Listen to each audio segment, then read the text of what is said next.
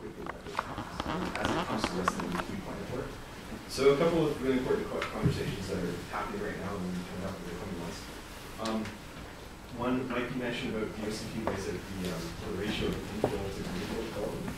And right now that's about 80-20, so about 80% of the development happening in Regina is, let's call it sprawl, or greenfield development, whatever you prefer. So 20% is infill. The OCP lays out a goal to change that to 70-30. It's not a big shift actually, but it actually is a very significant shift. So 2 years ago, it was $700 million worth of investment in Regina. Last year was about 600 issue on track to be between 500 and 600, $100 million worth of building permits. So shift at 10%, that's like, it means 50 or 60 or 70 million more dollars being spent in existing neighborhoods. You know? So it's a little tweak, but it's a big difference. You know, it means that some of these neighborhoods that do have, you know, it's not really, let's just put aside the income issue for a second, it's issues of like neighborhood health as far as how many people are living there and what type of investment is happening there. All neighborhoods downtown have some of it, but you know, we're also looking at like the warehouse district, what the RI land look like. That shift is really important. Like if through planning and through council or whatever, you know, through that process, if more of that investment can happen within the existing city, you'll notice it. You know, it means like a healthier place. The big lever, as I see that the city has for that, is service agreement fees. You know, we pay when developers build a new neighborhood, they pay a per hectare fee to pay for like connector roads and some of the main sewer infrastructure and that sort of thing.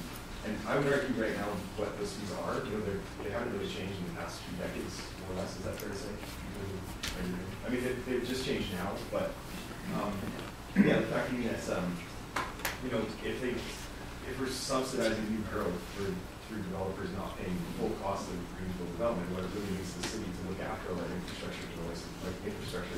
Of course, we're going to see just in the city because we're going to subsidize to move out. So we're having a conversation really that this year in the city, and we want to make it a fair number, but we have to make sure that that number is fair. It reflects the real cost of sprawl. Another conversation that sometime hopefully soon is going to come before council is getting into land corporation. I imagine, you know, it is it's an issue with there's arguments to be had on either side of it, but I would really like to see the city have a publicly owned land corporation, like the Crown Court, owned by the city.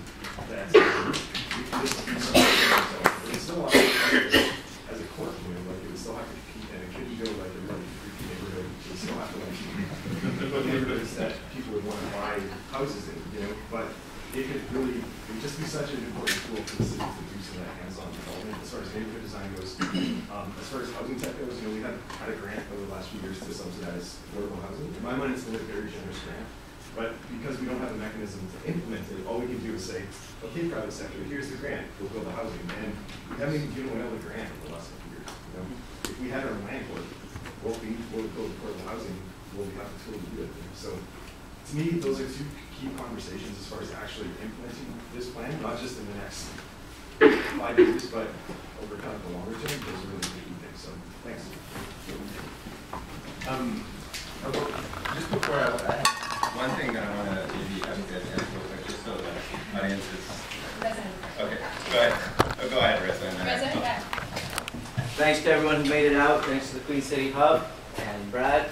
Well, being a person of color, I guess we're all of color, but I can say what I know is that if you want more inclusion, you want more people of color, perhaps a lower economic standing. People are talking about rich people and poor people.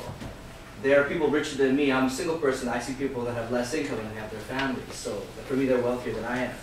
So you know that's why I'm here. The community, they're part of the community. So so some people that are struggling, if they have 2 jobs, they won't make the meeting tonight. They've got shifts. They've got shift work. There are language barriers. They are people. Go to the mall. It's like it's stratified. They almost have like a caste system. You know who's working, where's working. So we'll work on that. You know, I think diversity is coming to the city, and also some people taking bus routes. They struggle. A lot of people struggle on Sundays if they have to work late. People are coming from countries where you can't always question authority. So and also our immigration system. You know, we don't always invite radicals in. They get filtered out through the immigration process. So we have to think about who we're letting into the country.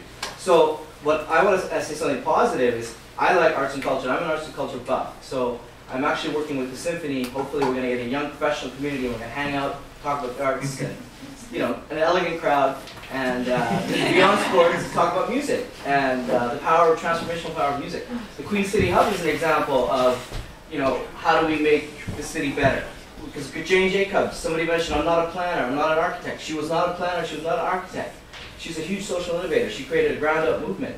Just coming here, we're going to go out there, we're going to create some contagion. So everybody has a role to play in making the city better. You don't even have to be elected. We've got a lot of elected officials. We need more civic actors. We need more actively engaged citizens. So what I'm excited about, there's a culture plan. So I'm very happy to see a symphony here, to see the vibrant theater scene. We've got a great improv scene. So, you know, all these spaces create social capital. People are mixing. So planning doesn't have to have just, you know, the physical dimension. It has a social dimension, it has a cultural dimension. So I'm really happy to have a vibrant art scene, and I'm great that the hub space is here because the hubs create innovation too. And later in next week's session, and I'll shut up, is that next month. Yeah, the next month's session is you can create more innovation within a bureaucracy. Michael Bloomberg has created this network of teams around the world to promote innovation within cities. Seoul has it, Barcelona has it. We need bureaucracies that are also more innovative. We have to have leaders that are willing to take risks, and it's okay that they take risks, and they win if they take risks. They get political capital. So we can create innovation units within our bureaucracy. So cheers to everyone. Happy to see everybody here. Keep up the good work. Cheers. Thanks, Rosa. Okay.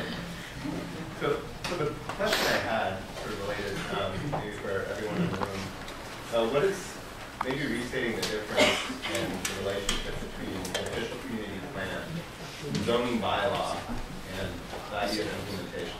Like, what does that mean? And how maybe we be involved in that? Between those instruments? Yeah, like what is an official community plan? Policy. As a legal document, and what you're going to say versus what is a zoning bylaw, which is something that developers and architects have to interact with, which is legal law. So it's all legislated under the Planning and Development Act, which is a provincial act that tells us what can be covered off, what must be covered off in an official community plan, and what must be covered off in a zoning bylaw. They're both bylaws. The official community plan is approved by the province. That's your highest, that's your policy. And then versus the zoning bylaw, which is regulations, that tells you, you know, if you're building a house in a certain zone, you know, how large can your house be and how far back from the lot. And so it's quite detailed, whereas the official community plan is quite broad topics and the official community plan is hopefully associated with that's brought together through community members and bring them together. It's obviously staff and politicians do a good job. It's sort of like the motherhood statement about what we want our city to be. Whereas the zoning bylaw is the really dirty stuff that most people would never, ever want you to read. That tries to actually take those motherhood statements, the vision statements, and turn them into one. It's tough to do, but